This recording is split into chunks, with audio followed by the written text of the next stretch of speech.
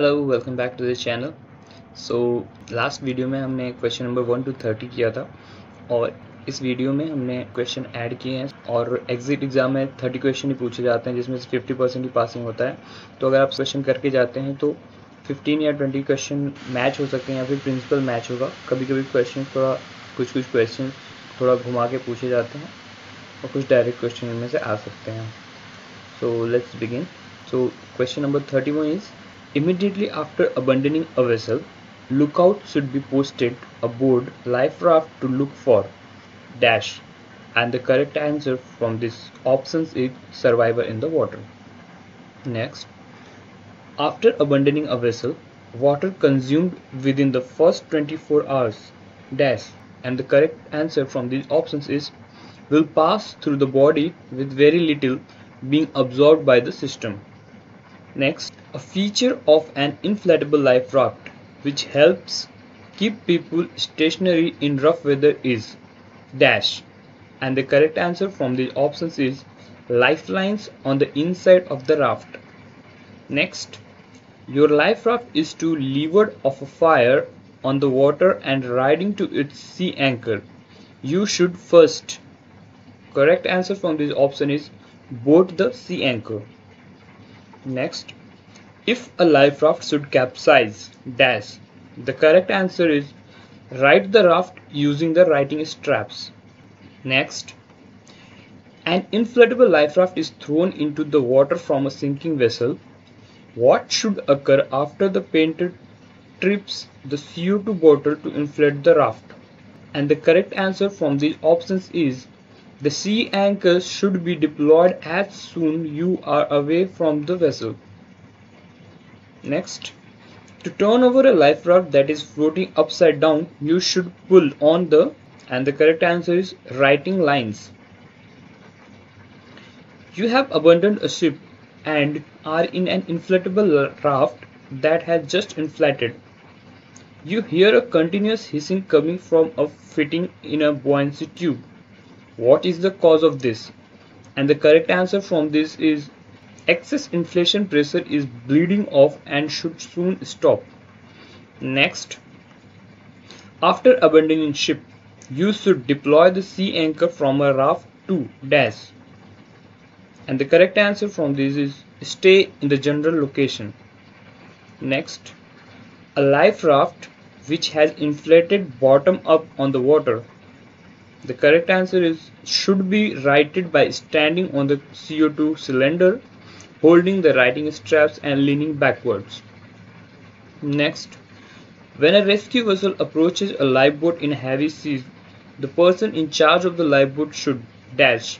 The correct answer from the options are wait for calmer weather before transferring personnel. Next, you are at sea in an inflatable life raft in high latitude. The greatest danger is dash, and the correct answer is hypothermia caused by cold temperature. Next, when a helicopter is lifting personnel from a survival craft, the other individual in the craft should. The correct answer is remain seated inside the craft to provide body weight for stability. Next, you are involved in an emergency landing of a helicopter on the water. You should inflate your life jacket dash. The correct answer is after exiting clear of the helicopter. Next, a man aboard a vessel signaling by raising and lowering his outstretched arm to each side, indicating. The correct answer is a distress signal. Next, when a helicopter is lifting personnel from a rescue boat, the other individual in the boat should dash. The correct answer is remain seated inside to provide body weight for stability. Next, the primary danger in helicopter fires is dash. The correct answer from this is burning jet fuel running on to quarters or other areas. Next, what should you do with your emergency position indicating radio beacon if you are in life raft during storm condition? The correct answer is bring it inside the life raft and leave it on. Next, your vessel has been damaged and is taking on water. but you do not require immediate assistance. You would prefer a message advising other vessel of a situation with dash, and the correct answer is pan pan 3 times. Next, when personnel are lifted by helicopter from an inflatable life raft, the personnel on the raft should. The correct answer is deflate the floor of the raft to reduce the danger of capsizing. Next, you are involved in an emergency landing of a helicopter on the water. You should inflate your life jacket, and the correct answer is after exiting clear of the helicopter.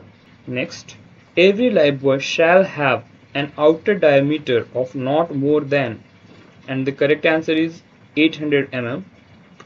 Next, wearing an immersion suit, you must be able to jump from a height of 4.5 meter or 15 feet into the water. Do you agree?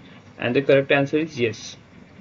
Next, fitted with reflective tape and life jacket lights, what would be the expected range of visibility in darkness from where the victim location can be identified?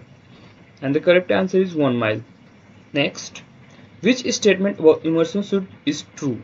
And from this option, the correct answer is the suit must, without assistance, turn an unconscious person's mouth clear of water within 5 seconds. Next, wearing a life jacket, what will be a maximum safe height above the water that you can jump from? And the correct answer is 4.5 meter or 15 feet. Next, a thermal protective aid should permit the wearer to remove it in the water, and the correct answer is in not more than 2 minutes.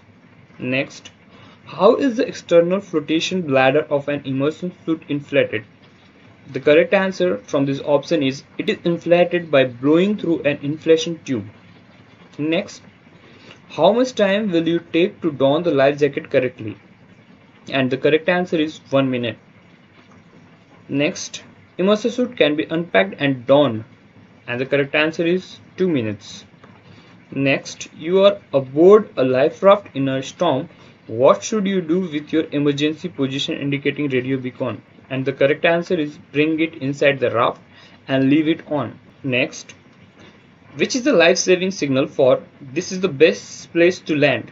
And the correct answer is green star rocket.